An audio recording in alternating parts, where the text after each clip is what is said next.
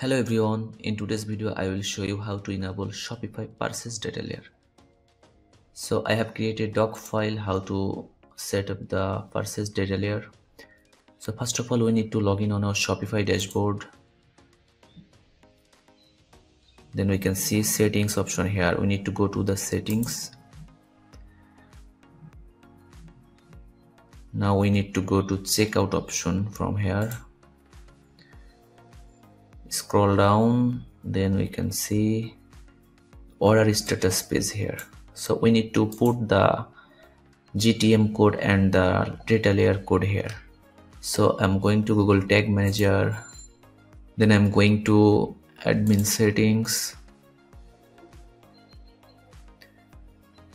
then I'm going to click install Google Tag Manager. So here we can see our Google Tag Manager code. We just need to copy this code and paste it on the Shopify order status page. So I am here, paste the GTM code and press enter to make some space. Now we need to go to the Google Doc file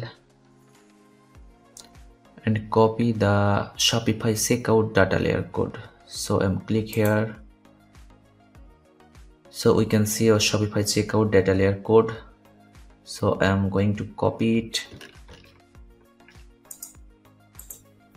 Then I'm going to paste it on the Shopify order status page. The code will be under the GTM code. So I'm going to paste it here. Now we need to click on save. We can close this option. Now we have to check our data layer is working or not. So we need to go to Google Tag Manager and make a test purchase to check the data layer. We need to click on preview button.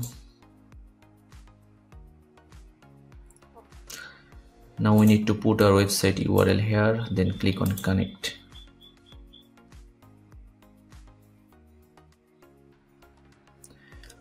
So our website is connected to Google Tag Manager. Now we need to make a test purchase. So I'm going to view a product, then going to add to cart. Now we need to click on checkout. I'm going to add my information to make the purchase. So continue to payment and complete the order. So the test purchase is completed. Now we need to go to Tag Assistant. We can see purchase event is fired. It's called Purchase AnalyticsEver. So we need to click on it. Then we need to click on data layer option. So we can see our data layer is working perfectly. Here is the customer information. Here is the value, total value, and the products items details. So our data layer is working perfectly for Shopify purchase event.